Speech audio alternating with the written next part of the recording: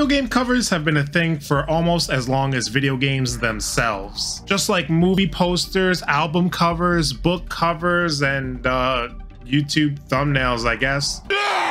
Video game covers are meant to be eye-catching in order to sell to potential customers. So companies attempt a wide variety of things that range from extremely boring, like every AAA game that's been released in like the last 10 years, to a surprisingly well done minimalist design like the original Metal Gear Solid, to whatever the hell this is. I don't even think there's a baby in this game. For sports games, in order to make their games more marketable, they implement the use of an athlete on the cover of the game. Or athletes. This has become a staple for sports games. It's kind of hard to imagine a yearly release game without it. Could you imagine a minimalist design for an NBA 2K game? Like, what is this? The John Cena edition? I can't see anything. Come on, no one's gonna buy this. Are you sure about that? Cover athletes haven't always been a thing though. Back in the olden days, we had games with awe-inspiring titles like golf.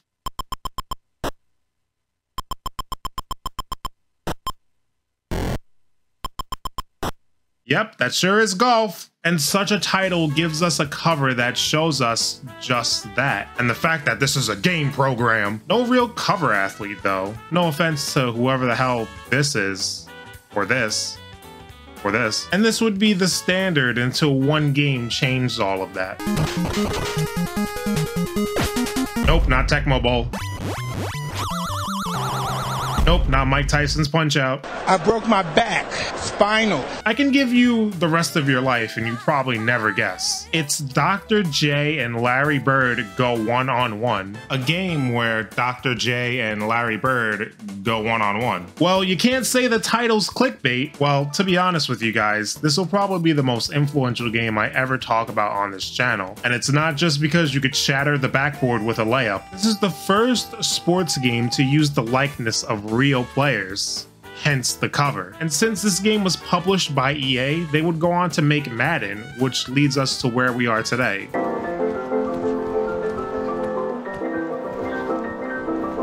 For better or worse, after Dr. J and Larry Bird was released, we would eventually get more and more real cover athletes. No, I mean, seriously, everyone had their own game back then. Bill Walsh, Tommy Lasorda, Bill Lambert's Combat Basketball. Like, what the hell is this? This is something that always confused me. Back in the year 19 whatever, did people really look at an old dude in a suit on a game cover and be like, yep, I'm buying this? I understand these guys are great coaches, but you would think the cover would be a player doing something cool in the actual sport, not a guy in a suit who you think is the accountant if you were none the wiser. None of these cover coaches would ever last, except John Madden himself, who was going to be featured on the cover of Madden 23.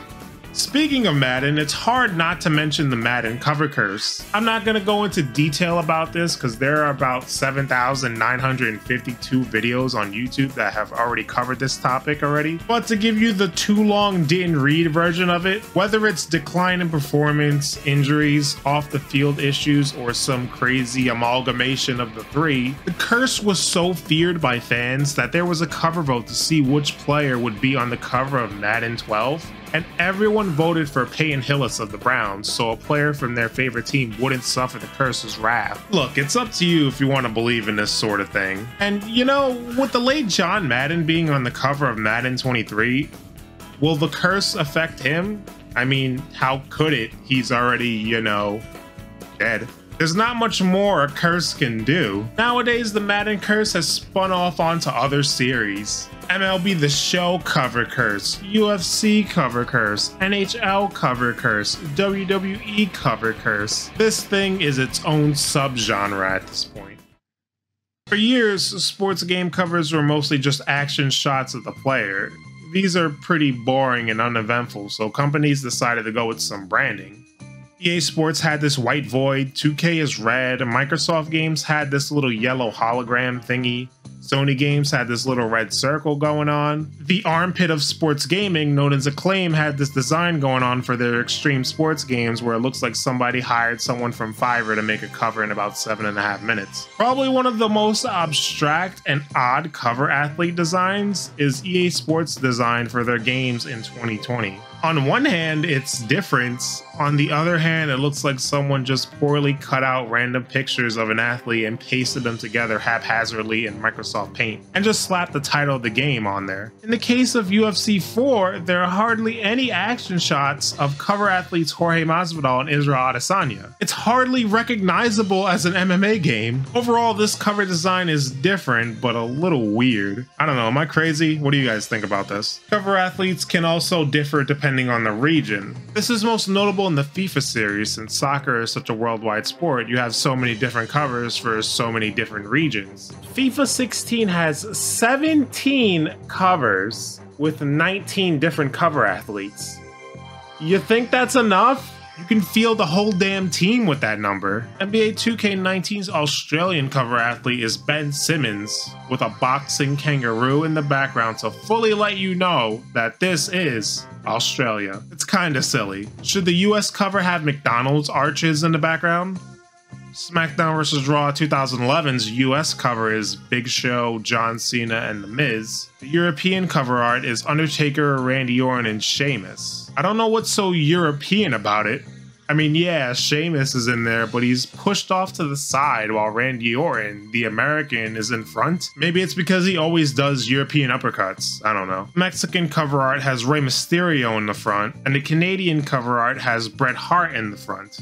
And that actually makes sense. If only the Parts Unknown region got a cover, maybe Papa Shango could have made it on there. SmackDown vs. Raw 2011 also had a joke cover of The Miz, and of course, The Miz. I have to mention the Japanese NBA Live 2004 cover, which features legendary Japanese basketball player Wizards Michael Jordan. I get that Jordan is the most famous basketball player ever because he starred in Space Jam and that hit video game Michael Jordan Chaos on the Windy City on SNES. But really? I don't know about this. Regional covers are not the only example of multiple cover athletes. For the NCAA football series, each console had their own cover athlete for some reason. PS2, PS3, PSP, Xbox 360. For NCAA 09 on the Wii, the cover was decided via voting.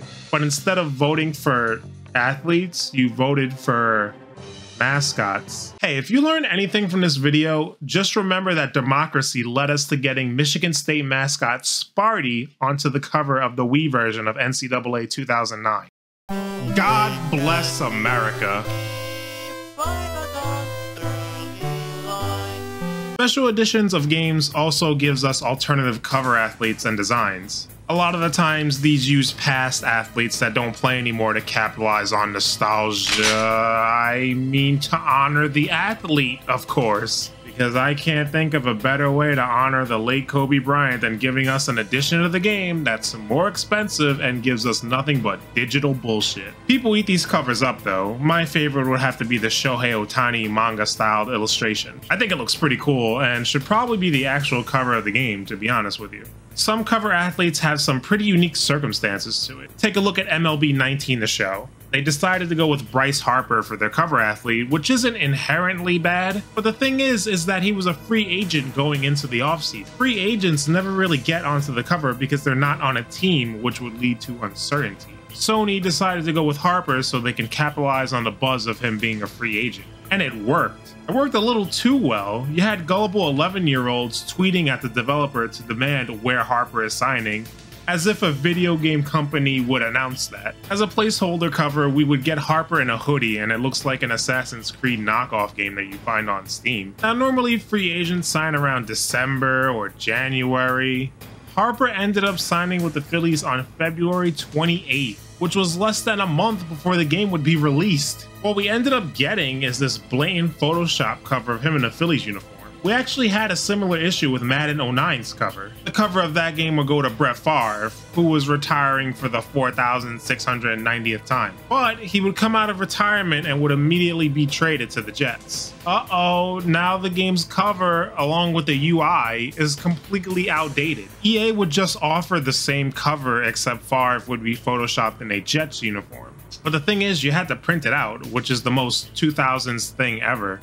Like seriously, did anyone browse Operation Sports forums printing out alternate covers? No? Well anyway, the official cover you would buy on store shelves just ended up being Favre in the package uniform. I'll talk about some of the odder ones now. Wrestling games have always had pretty regular schmegular covers. Just a hodgepodge of top wrestlers on a cover. There are some weirder ones, like Stacy Keibler being front and center on Day of Reckoning 2 for some reason, and Rob Van Dam being on the front of a Game Boy game, but nothing compares to Sweaty Vince with heterochromia. I actually don't mind this, just for variety's sake. And you understand that the red eye represents Raw and the blue eye represents SmackDown. So I don't know why he's sweating like a bottle of Coke in the sun though. When the Madden 22 cover was teased, we had a chance for probably the most unique and strangest cover for gaming in general. When a teaser for the cover showed two goats just, existing. No, this isn't Goat Simulator, this is Madden. The cover actually ended up being Tom Brady and Patrick Mahomes, which is a bit of a disappointment. Come on, tell me you wouldn't play this. There's a reason I used it for the thumbnail. I also hated what we ended up with anyway, because calling Patrick Mahomes the GOAT this early on into his career is so premature. And the term GOAT is thrown around so much you think it's my mother. So we've had coaches, players, a damn chairman, a mascot, and the potential of two literal GOATs. How about a referee? Pro Evolution Soccer 3 had this guy on the front of the cover for some reason.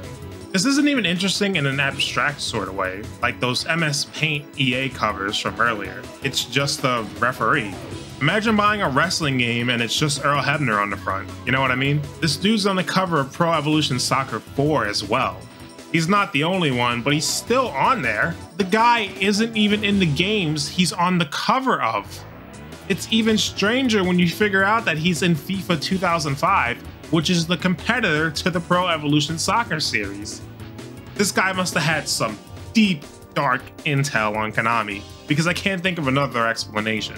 To put a nice bow on things, who has the most cover athlete appearances, not counting regional covers or special editions? There have been some athletes like Shaq and Tom Brady that have been on multiple covers, but we could do a little bit better.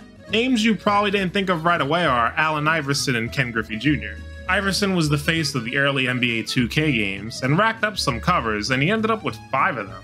Griffey had his own series as well, and an appearance on MLB The Show 17. He ended up with 5 as well. Impressive. But the name that a lot of people would immediately think of is Michael Jordan. Jordan had 6 covers. The late Kobe Bryant had 6 as well, with covers across 3 completely different series. What's even more impressive is Derek Jeter being the face of 2 completely different series. He was on 6 covers of All-Star Baseball and 3 covers of MLB 2K. Nobody's beating that, right? I always wanted to say this. For shizzle. Tiger Woods, how can you forget, right? He was the face of the PGA Tour games, and he would end up with a massive 15 to 16 cover appearances. Depends on how you count PGA Tour 12. Tiger's on there, but he's just kind of like in the background. You can hardly make out who he even is. But even with that, no one's coming close, so that's that.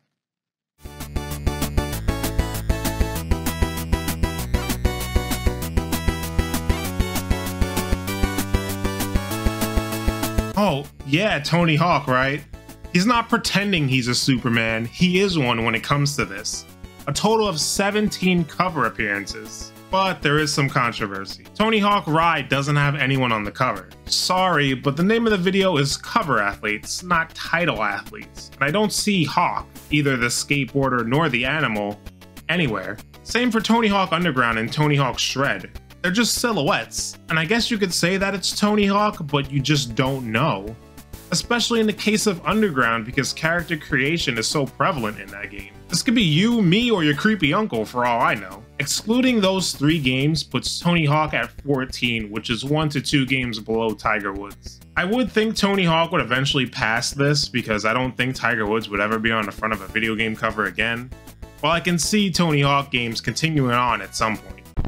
Hey, this is me after editing. Apparently PGA Tour 2K23 has Tiger Woods on the cover, thus nullifying like the last minute of the video. Or at least that last statement I just made. So, yeah. Before I declare Tiger Woods the winner, the wacky world of pro wrestling has something to say about this. Triple H. That stands for Hollywood Hulk Hogan. Hogan has a huge advantage because he was on top of the wrestling world right as the video game boom period was about to hit in the 80s. He has been on 21 covers from WWE to WCW to TNA to games without ties to a promotion to his very own Kinect game.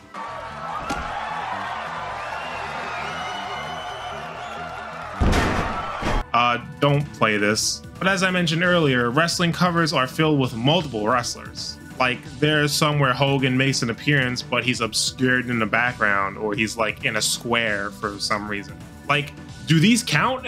It's really rare to find a cover where he's not surrounded by at least one other person. How the hell did Raven get on the cover? Anyway, I leave it up to you, but I'd give it to Tiger Woods. For shizzle. But hey, who am I? A nobody.